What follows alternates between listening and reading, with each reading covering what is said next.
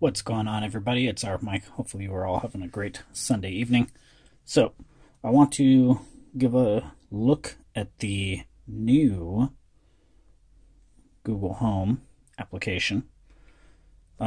Most of you should have got it by now. If you haven't, hold tight. It should show up on your device. Go ahead and tap on our home icon, and it's going to load us into the new Google Home. Now, you should get a little how-to video that would pop over for your first time opening this up. But since it is not my first time, obviously, we can see everything clear as day. So, as we can see, it says Home. We can turn lights off, on, play music, broadcast, check the thermostat, camera, and add, and settings. And then it goes through kind of a category of things, actually. So, for backyard, I have my Monster portable speaker that has a Chromecast audio connected to it. And then down in the basement, I have a plug for my washer and dryer light. And we also have another Chromecast audio connected to my Jambox for the bedrooms here. In my little niece's room, it says Rosie's Bloom Light for a bloom. And then living room, we have the thermostat. Garage, we have shop lights and sound system. That's also another Chromecast audio. For the hallways, there are lights. Kitchen is a mini home. Living room, lamp, Chromecast, camera, and the plug as well for the sound system. Master bedroom, and as we see, a group setting, which would be all the Chromecast audios I can send music to. So that is your look. That is your first page that you come to when you go into your settings. Up here in our 3-button action overflow, we have help and feedback for if you need that. As you had seen, there are no other settings listed on the page. Down here at the bottom, we have our home icon, along with don't want to say it's navigation.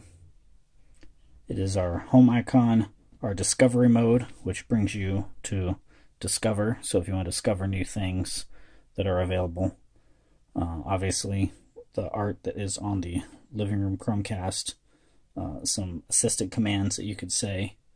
What also is available, YouTube TV, their advertising. And then for getting traffic, just how-tos, update home information, work location. So just things you can discover through the discovery section, things you can learn. And then we also have the browse section, which shows you any TV shows, movies, and music, anything that's popular or that's new that you would want to probably take a look at is listed here in your browse section. And then the last section that is down here, I'm not going to tap on because I would have to do some editing, but that will be your profile settings. So any of your profile information that you would want to go over is in that setting. But yeah, that is pretty much it when it comes to the home app. And then obviously we have our assistant integrated right there. So if we wanted to tell her to do something, like if we wanted to say, turn off the living room sound system. You got it. Turning the living room sound system off. And that is what your screen would look like. And we can tap it, turn it right back on, just in case my wife is watching TV downstairs. We probably hear her calling for us right now. So that is pretty much it for the application. I like the new layout to it. If you guys like the layout, let me know. Tell me what you think could use improving. I think overall it is quite clean, quite nice looking. And this is kind of the same. This top section here is going to be the same layout that you're going to see on the new Google Home Hub that is coming out.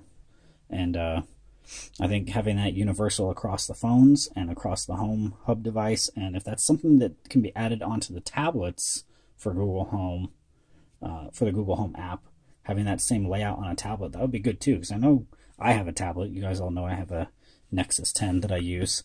And I think that would be cool to have as the main layout on tablet. Because, I mean, tablets, they still have use, but using that as a control for your house is a good thing as well. So, anyway, that's it for this video. If you hit the like button, comment, subscribe, and I will see you all in the next video. Oh yeah, don't forget to hit that bell notification. Have a great night.